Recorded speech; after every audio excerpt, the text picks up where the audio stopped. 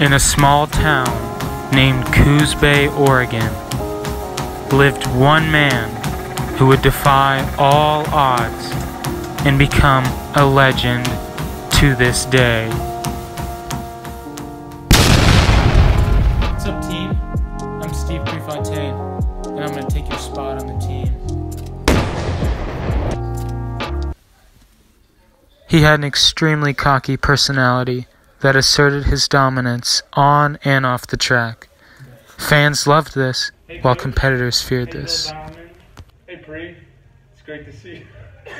We're going to do something great here in Oregon.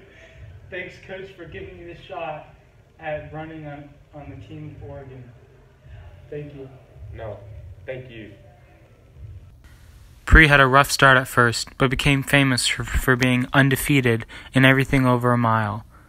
He did great all season, coming up to this NCAA track nationals. Things were looking good for Pre, but Pre wouldn't settle for just a win.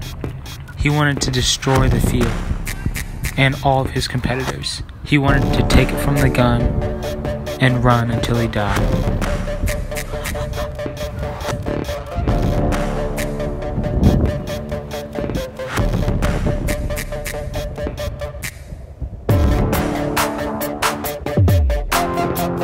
Pre had done it. He was national champion and continued to remain undefeated for 3 years, dominating competitive fields and breaking records.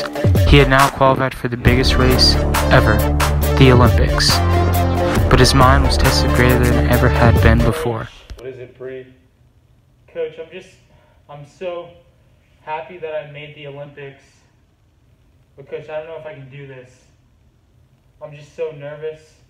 Just puked my guts out. What do I do? Don't be scared, Pre. They should be scared of you. I believe in you. You're right, Coach. Thank you. Now I'm going to go win. Heck yeah, you are.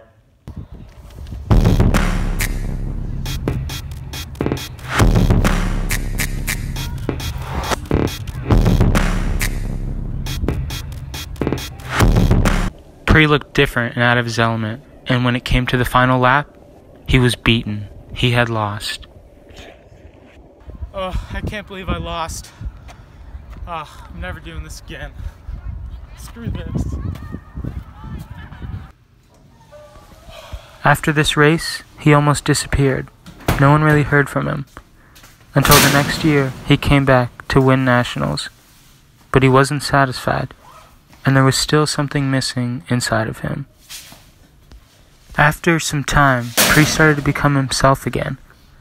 But after a party with his family and friends one night, he was run off the road while driving home, and the legend had died, but his legacy